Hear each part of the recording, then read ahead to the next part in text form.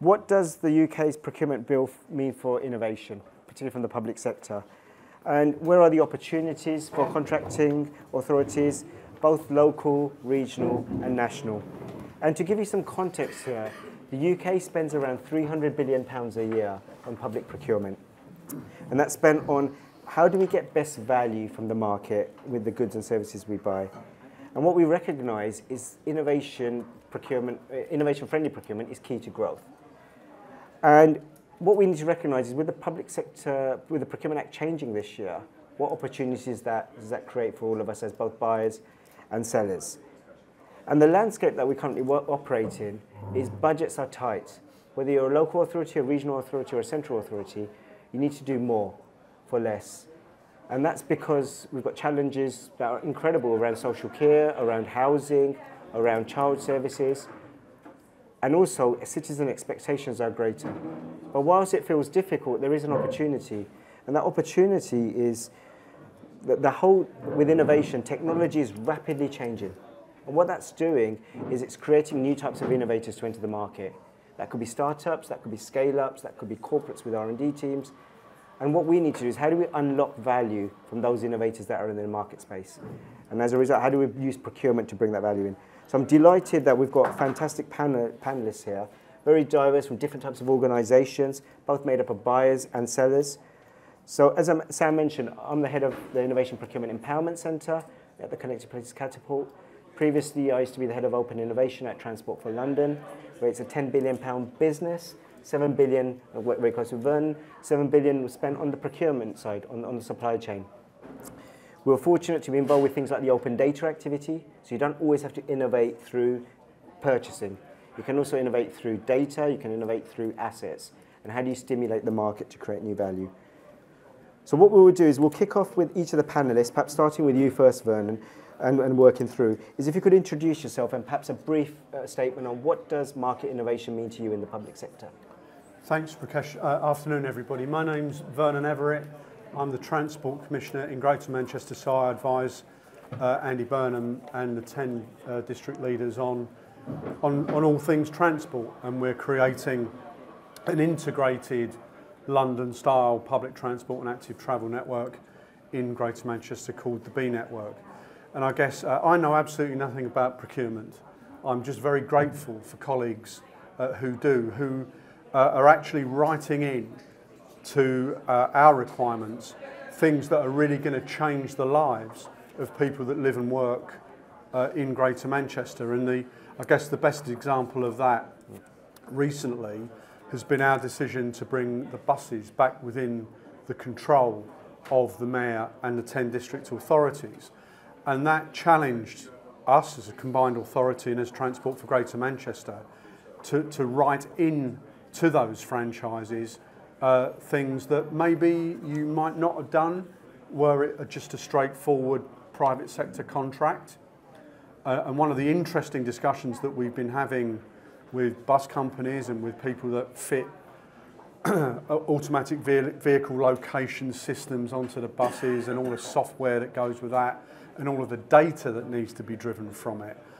I think the sorts of conversations that we've been having are quite different, again, to the ones that you might have in a commercial contract, because everything that we're doing is done in the public eye and people expect everything back out to them, including all of the data that we gather in an open and consumable form.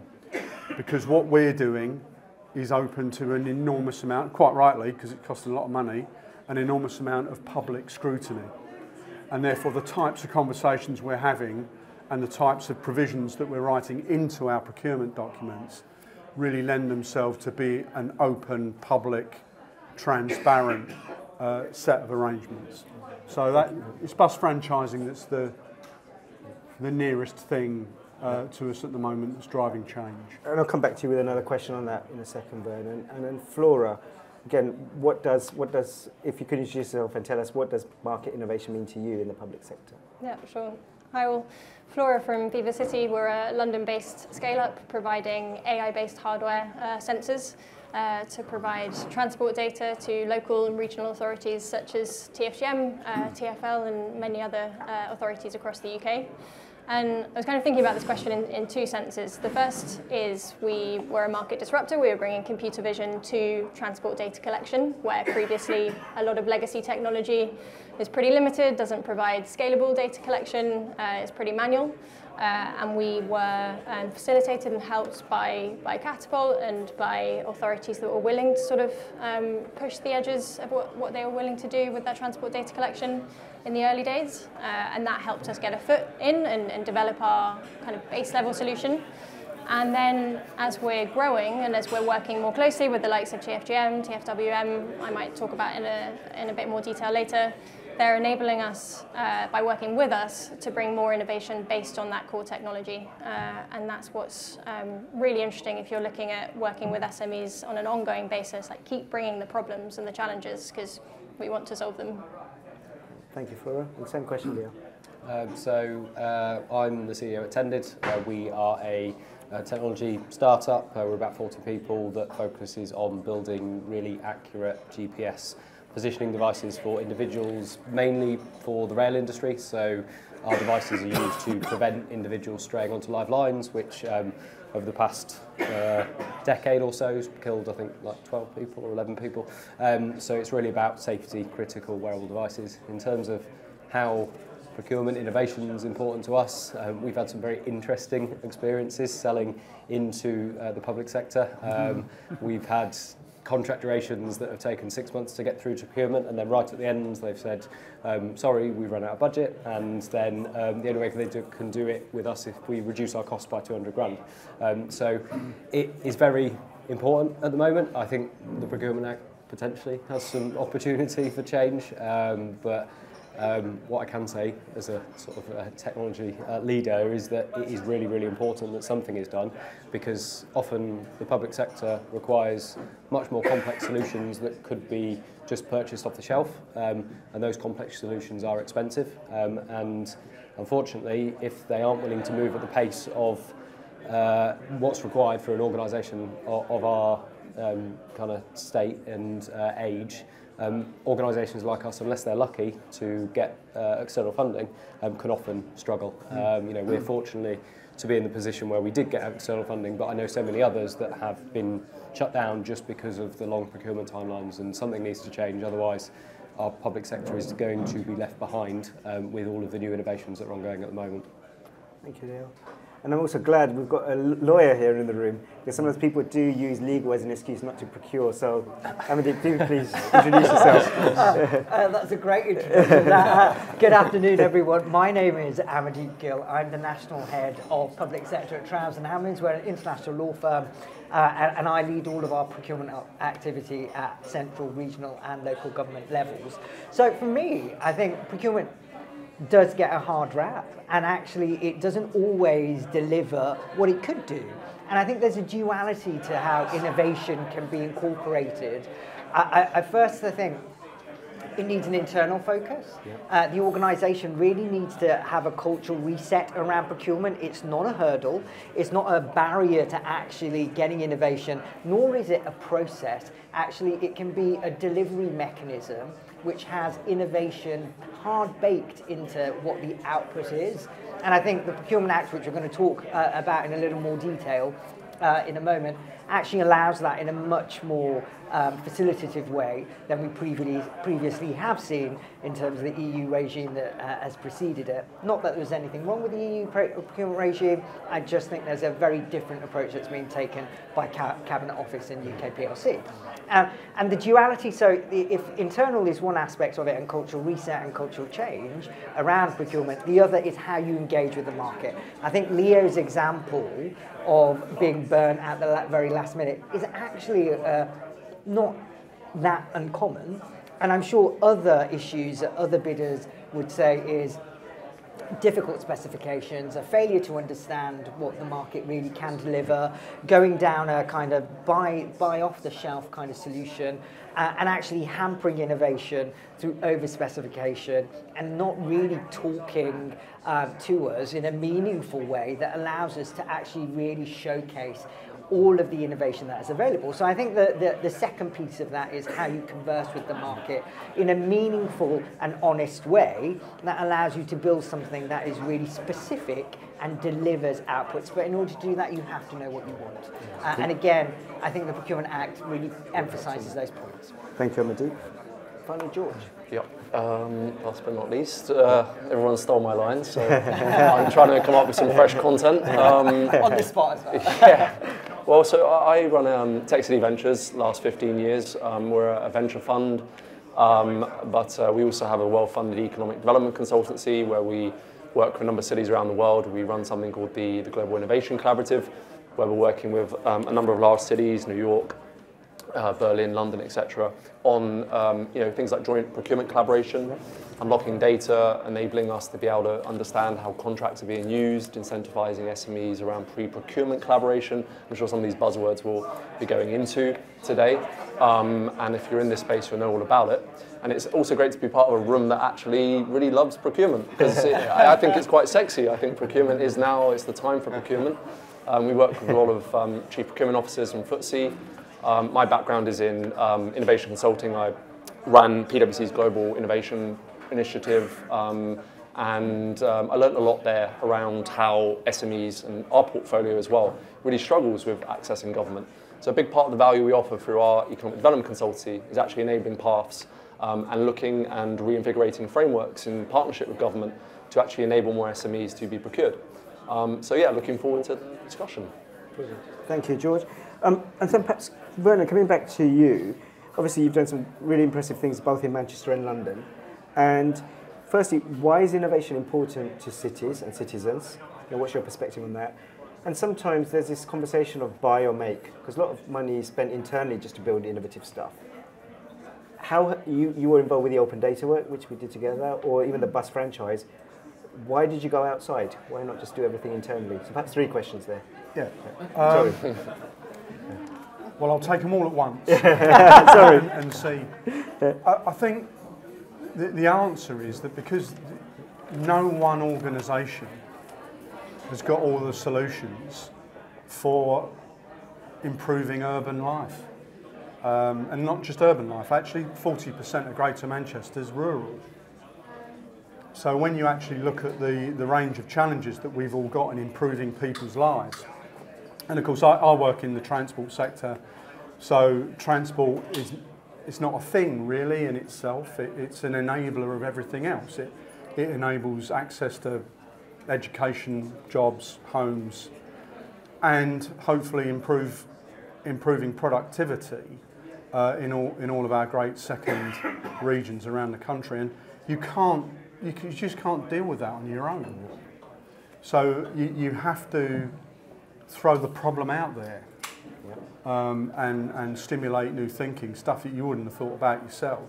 And just going to the, Rikesh and I worked Transport for London a decade or so ago when we decided to make all of our transport data freely and openly available to developers. And we started off, I think, with bus locations. That's right, yeah. Then went on to tube locations, and then we went on, and then we got the whole lot out. And we learned an enormous amount actually about what was useful and what wasn't to the customers of that. And I think as Matt and others who run City Mapper, for example, many of you might use it, he'd say, well, we wouldn't have got off the ground unless we could take a nice API from you, plug it into our product. Rikesh and I would still be writing the business case at TfL to develop that product, but by getting the data out there, lots of other people could come and play with it and turn it into really useful products and services. And it further stimulated the creation of the London Data Store, which the Greater London Authority host, which puts transport data next to health data, next to environmental data, and has enabled people to start thinking about cross-silo, what all that stuff adds up to in terms of making city regions more livable. So I think the core answer is you can't fix it all yourself, and you have to be open, to chucking the problem out there and then engaging. And I take exactly the point about how hard we are to deal with, which I think you put very politely. But It's quite difficult both ways, actually, for bandwidth and for all the various roles and regulations. But we found a way through. I mean, we found a way through with your organisation. So, you know, this stuff's doable. Thanks, Vernon. And perhaps Flora and Leo here, in terms of your experiences working with whether it's a local authority or a large body like TfL, how did you find it? What were some of your frustrations, but also what are some of the hacks to actually work through these complicated organisations? Perhaps start with you, Flora, first, and then Leo. Yeah, sure. I don't think it's as hard as we're making it out to be, and I don't know if that's a reflection of us and we've done something right, or perhaps it's the solution that we provide. But I think we're talking about two levels of getting into a public sector organisation. One is getting in the door, which is really hard if you are trying to disrupt a category or bring something kind of completely new, because you've always got your legacy providers, and I've spoken about this on panels with Rikesh in the past, it's all about really understanding what are the problems and pain points that the authority is facing, because that's the point of innovation, right, is to actually solve more problems that people are facing. And going hard on it and having those conversations with the people who actually have to experience the issues, and then making sure that that's quite clear, the challenges that they're facing and the solution that you're providing to those challenges to procurement and to kind of more senior sort of director levels who are going to have their name against something that might be seen as risky. And then the second element, and that's actually what we did with TFGM, which is bringing from 5G innovation funding a really, really technically difficult way of managing junctions through signal control, and using AI algorithms to understand, okay, well, what's actually the most optimal flow of road users through a junction. And that's really, really hard, and it required innovation funding and kind of that mentality of let's try something big and difficult and see how it goes. The second thing that we're talking about, which I think is where we're at now, which is maybe a little bit different to where you are, Leo, is now we're kind of working with the majority of UK local authorities and transport authorities. We're thinking, okay, how do we build on this? What more challenges are there? And how do we have that same kind of innovative mindset, even though we're not as small and not as scrappy, and building on what they've already invested in? Because I think that there's a little bit of not a concern, but there's a pitfall that you can fall into thinking, okay, we've innovated in that space, let's move on to the next thing. But actually, the investment that you've put into those technology providers can compound and actually be much more efficient if you grow with them.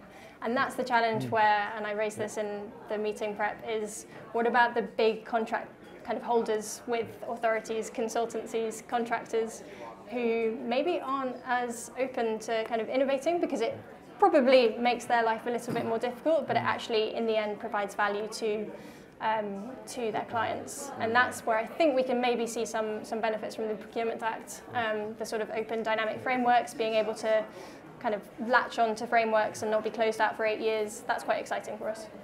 And just a really quick follow-up. So how you're working with lots of local authorities across the UK. Yep. How are you getting in? You know, what's your initial step? Are you going into big tenders, or how are you getting into the organisations?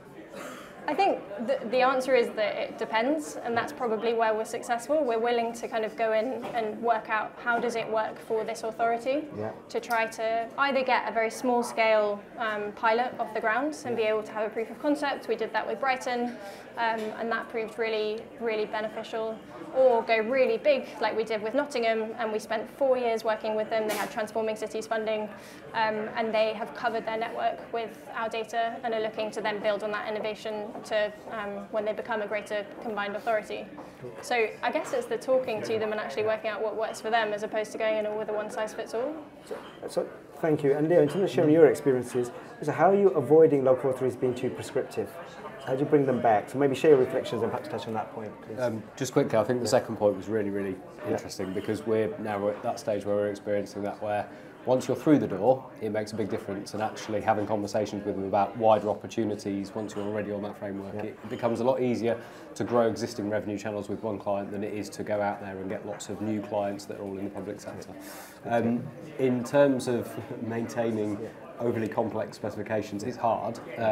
One of the things that we often find with the rail industry, because most people are engineers through and through, is that they will over-engineer everything and try and solve too many problems before they even have the first initial application. And a prime example we had recently was the use of our technology to alert when a boom, which is a crane arm, goes over a railway line when they're doing ALO work. At the moment they have a person watching, and they sometimes have a stick which they'll get out. We were saying, well look, we can put one of our devices on one of your boom arms, and then the second it goes out, it will give you an alert in under half a second. And they said, no, it's not good enough. It needs to lock the crane arm out and stop it before it even gets there. And my response was, well, why does it need to do that? Because right now you're using a stick. Like, it's a lot better than a stick. But apparently, you know, they wanted much, much further. And then it always comes back to cost, right? And one thing that we learned probably about 3 years when we first started working with Network Rail was, you know, they're a big organisation, they've got all this money, let's bend over backwards, let's do things, you know, near for zero. And now we're in, and I do kind of take this with a pinch of salt, which is that we are in a good position, that our technology is now so well respected in the industry, but we're a lot more forceful in our position. So if they want to have a conversation, we need to have a conversation about budgets. Something that's worked really well for us is getting a good stakeholder and then having a very open and honest conversation about what's your budget. Sometimes they shouldn't normally tell you that, but if you've got a good enough relationship and you say, what's your budget, they'll tell you, and then you can go in a few grand lower than that. And that normally means that things can go a lot faster, because if you go over their budget, then it's best and final, and then if you're over that best and final, instead of the budget, then sometimes that can get put out, which we've had in the past before. So yeah, that's kind of our main advice, is just having those open and honest conversations, and also sticking to your ground. The rail industry, if anybody's from here, probably knows that everything is quite slow and things get delayed. It's a very common thing. It's not just trains that get delayed. And a good example we had just recently was that they were due to start a project 3 months ago, and then they didn't start it, but then they kind of right at the end said, actually, you know, we're ready to go now. We gave them 2 days, and then after that 2 days we said, right, well that's it, you know, you've got to pay us for another 3 months now. And then they did that again, only had a couple of days in there, and then we said, well look, if you want it, you've got to pay for a full 2-year contract. And unfortunately, you know, they just had to pay. And I think it's about holding your ground with them is really important, because I think there's a bit of an attitude, I don't know about other sectors, but in the rail industry, where they believe they can throw their weight around and take SMEs for granted. And I think that we should really start standing back and saying, no, you know, our budgets are a lot tighter than yours, and you need to start respecting them. Thank you, Dale. And before I bring George and Amardeep in, is a question for anyone really, is who's the buyer? Is there always one buyer in the public sector, or are there multiple people in the organisation? In my opinion, that's one of the biggest problems, yeah. Is that your buyer, yeah, and the people that want it, they aren't the people that are actually sorting out the procurement. And what we'll often have is we'll have a key stakeholder and a sponsor that will bring us up to a stage, and then they'll move us over to procurement, and then procurement starts to put requirements in the specification, and you're looking like, you know, where is this coming from? Who's telling you that you need this? And in my opinion, sorry, but it is often procurement who causes the most amount of grief. You know, if it was just down to, and the sponsor had the responsibility to bring most of it through the procurement chain, we would be able to move a lot faster and have much more successful projects. You know, we often end up in situations where a project that's ongoing, because we're going through different funding points and growth, they have big 3-month gaps between them, and when you're working with track workers that are super traditional, during those gaps they get disengaged and then they get distracted with something else, and then you've got to basically start everything up again.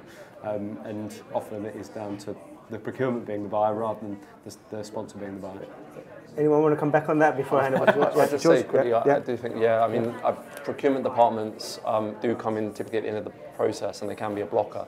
I think they are somewhat a predictable beast in terms of understanding what is the levers that they need to achieve. And I think often a lot of the companies in our portfolio that have gone from enterprise to government have really had a bit of crossing the chasm experience, because, you know, it is a bit of a leap in terms of adjusting how you sell to a government department. Like, know your frameworks, for example, before you go in there. Know what single source supply targets or rather levels are. And also know from experience, by looking at their contract data, which you can do, at what point do they then try and push you onto a framework? Because typically public sector departments are very open for doing single source supply for pilots and things like that, low-level contracts. And all of a sudden, a startup's expecting renewal, and last year was a nightmare because they weren't getting investment unless they were showing their MOR metrics, and they were, getting stuck because, oh, sorry, you now need to go onto a framework after a 2-year opportunity. So I think it is about also companies really understanding the nature of the beast, because I don't think, personally, from my experience working, I've sold a lot to UK government and councils, that they're that different in terms of their procurement approach. They are fundamentally all following some of the same rules, and there's a similar culture. So yeah, I would say it's more of a knowledge exercise, in my opinion. Thank you. And I guess one reflection on it is sometimes you hold large budgets in the public sector, which we did, but it doesn't mean I'm the buyer. Quite often what would happen is I would say something like, this is interesting. And suddenly that startup would then hang on to us for months and months. And that's the worst thing we could say. Is actually the better thing we could say is talk to that person. They can either tell you whether it's right or not, and they can bring the right people around the table. Because otherwise you invest a lot of time and effort constantly emailing, and I'll be saying I forwarded it on and nothing happens for 6 months. So, yeah. Is this a scouting exercise or is this a procurement exercise? You need to ask that question. and George, one for you is in terms of nitrous, you've tried to bring innovation in the public sector across the world in different cities. Any good case studies that stand out for you where it's innovation through procurement has worked? I think closer to home, I won't say it necessarily worked, but we were contracted 4 years ago by the GLA, 3 years ago, to develop essentially an SME procurement platform. So we aggregated a number of government data sets, but then that only got us so far, and we had to work with all 33 London boroughs of 32 plus 1 to actually get their contract data, which was a lot of fun, as you can imagine. Partially because there was really no incentive for them, apart from their saying this is a thing, and challenging them on some of their funding streams. But then also for low single source supply under 10K contracts, there's no mandate to publish that contract data at the time, and also there's no incentive. So ultimately that is what enables first pilot SME opportunities. It's a huge opportunity. The lever that the public pound has in that part of the market to stimulate innovation, I think, is one of the biggest unmet opportunities that we have. But anyway, the point I was going to say is that developed the platform, developed some beautiful data sets, but we just couldn't get that last piece. And that's why I'm absolutely thrilled about the UK Procurement Act 23 and what it's doing. I was involved with the Green White Paper 3 years ago, and seeing now what, the Green Paper, Green White Paper, that's new, now actually mandating contract details, contract expiry dates, for example, being able to identify what are the solutions being procured. That's coming up for expiry in 3 months. Do you have a solution that can fit in for that? Is there pre-procurement collaboration opportunities? Is there joint procurement opportunities between councils? Right now, did check before I came, there's 4 different boroughs all buying EV charging infrastructure for roadside charging. Bonkers. All buying it separately, all very similar procurements, albeit I didn't look in that much detail, there is probably differences. But there is a very obvious opportunity there for procurement collaboration. And we're stuck in vendor locking. The startups obviously suffer that, but obviously councils and the public budget really suffers that. And it's stifling SME procurement targets. Since 2015, we've been stuck on 25 to 30% of SME procurement. Nothing's changed. It's actually gone down this year. They extended the target to 2022. Again, was unmet. So there's a problem. So I failed in that project. So George raises some interesting challenges. The new Procurement Act, Amardeep, how do you think it will help tackle some of these barriers that George sets out? And they're great challenges from everyone, actually. And I think they're real, both as a consequence of a restrictive interpretation of what has followed, and it goes back to that cultural point, but also, the new regime is transformative in that it's not, it's much more process and output driven rather than it's just a mechanism to get to an end goal and you have to tick certain boxes. And what I think the Cabinet Office, through the Green Paper, through engagement with the market and multiple stakeholders, has come up with is a package of changes that I think can be transformative and validating in terms of approach and hard baking innovation throughout every step. pre-market engagement has been available for a very long time, but there's a reticency to use it to have the genuine conversation because you do not want to see that you're predetermining an outcome by talking to Leo or talking to Flora. And this is well before the tender stage. Yeah, absolutely. Well before tender stage. The most successful projects that I have been involved in are the ones that have invested the most time before they start talking to the market. Because they are sophisticated, they understood what's available, and they have refined their approach in accordance with that. And actually, it's great to get knowledge from everyone out there. And actually, what the new Act does is give you a much more detailed set of requirements in terms of what you can and can't do, up to talking about what the process itself looks like, what the award criteria can be, what the contractual terms. It is such a fundamental part. And then we go on to the actual approach. You have only 2 procedures now, an open procedure, which is very to the market, give me something back. But the competitive flexible procedure is a new way of actually designing something that is absolutely bespoke to what it is you require. So it can be a design competition, it can be a negotiation exercise, it can be, I have got a problem, I don't know what the solution could look like, can you help? It can involve funding, it can involve research and design. And actually if you've done the exercise of speaking to the market, understanding what your problem is, you can then actually build a process that is delivered to your problem. And actually that is a unique gift. And then you can award on the most advantageous tender. It's not about money anymore. It's not about a race to the bottom that we've seen a public sector rush to because it itself is confined financially. But it can be about, is this the best technology? Am I actually getting open access so there is no vendor lock-in to this solution? Can I get the intellectual property? Am I being able to actually invest and get refresh in what I'm doing? And so all of these taken in aggregate are a fundamental step change. Thank you. And in terms of the multi-stage element, how does it work? What's the start process and what can you do with it? So, and this is the beauty of a competitive flexible procedure. There is no limitation in what you can do. Now, multi-stage approaches where you are knocking people out is, absolutely the way forward if you've got a complex project, you want to refine your market.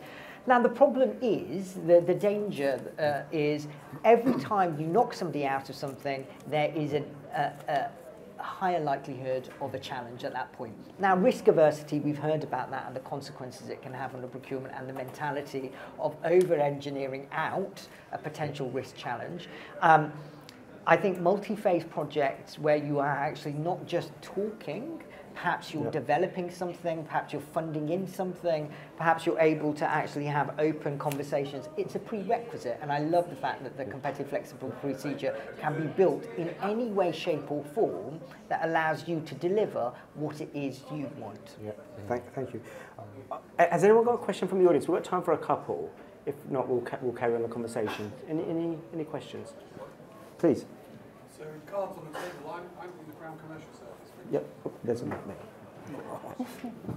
Cards on the table, I'm from the Crown Commercial Service, and I'm guessing you've talked about frameworks and clearly, hopefully, you know about what we do.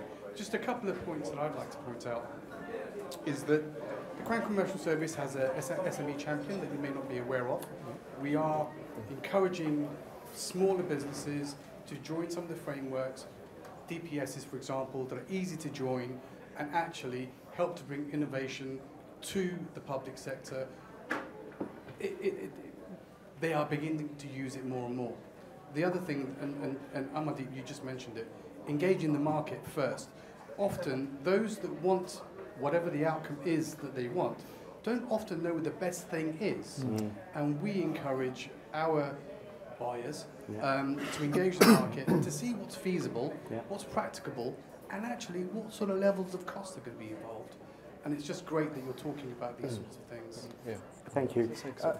Go for it. George. Just very quick. I really like the point of art of possible. So kind of fundamental innovation principle of like you don't know what you don't you don't know what you don't know. But yeah, I think it's very very essential. But I quickly wanted to mention about how I think the the thing that we see the biggest issue is that companies like startups, they go into this process and they waste a lot of time because they realise that they can't work the organisation. Simple thing, just put your challenges on your website. Just create a page and just put your challenges, please. And it will just really help just with that initial process of fit and understanding. And of course, then opening the conversation about actually how that company can help you. It's amazing. Like on a lot of the government websites, there's no talk about what your actual challenges are. You've got to help the market a little bit, meet them a couple of steps in that process. Can I just jump in? Of course. Maybe with a bit of a challenge there, but also a challenge on what we've just been talking about with all of the pre-market engagement or stuff that we're doing. I mean, this is lovely in a utopia where public sector organisations have loads of time, loads of resources, the ability to really, I don't know, collaborate and think about what are our challenges going to be, get buy-in from across the business, or get procurement officers speaking to loads of people and feeling empowered to do that. Like, we don't have that. Like, we don't have officers who have enough time to go into that. So maybe a question for Vernon, the building on that, is you created a good culture of innovation in the organisation. You let people have the autonomy. How did you do it, and what were you worried about when you were doing it? Worried about everything, which is why you just wanted to get other people's minds on it. Well, let's, if I can, I'll go back to the open data debate that we had that long ago, Rikesh. Do you remember we were saying, let's do this because our waters tell us that getting this stuff out will stimulate other things. I couldn't write the business case for it. I couldn't put a BCR on it. I couldn't put anything like that on it. And so we broke it down into non-frightening sized chunks, didn't we? And started doing things a bit at a time to prove what was possible. And then that started to produce evidence to do more of it. Yeah. And that was the way that we got into it, I think. If you make something too big and too scary, I'll go to one of my little pet ones. Yep. In London, those of you that use the London Transport Network have been used to tapping and going for however long. The Oyster card was 2003, the contactless payment was 2011.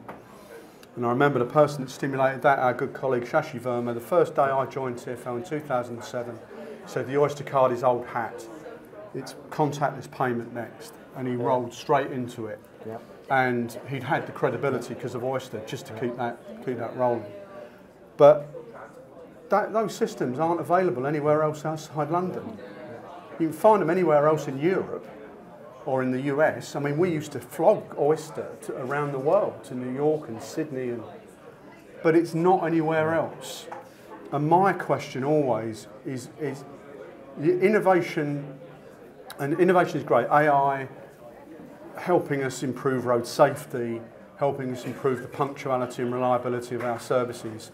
It's all great, but I cannot for the life of me work out why we are 10, 15 years on with something that's so straightforward technologically, and you have it in London, you don't have it anywhere else in the country. There's something wrong there.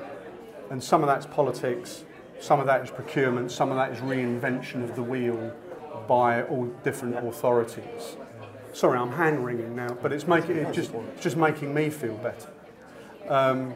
So, you know, the way we did it is to make it as least, particularly when you're working in the public sector, the last thing you want to present a politician with is a massive, great IT program. So just break it down into bite-sized chunks, get it out there, and then get the momentum going, and you'll be fine. Brilliant. Well, that's a great way to end. If we could just thank our panellists. Thank you very much.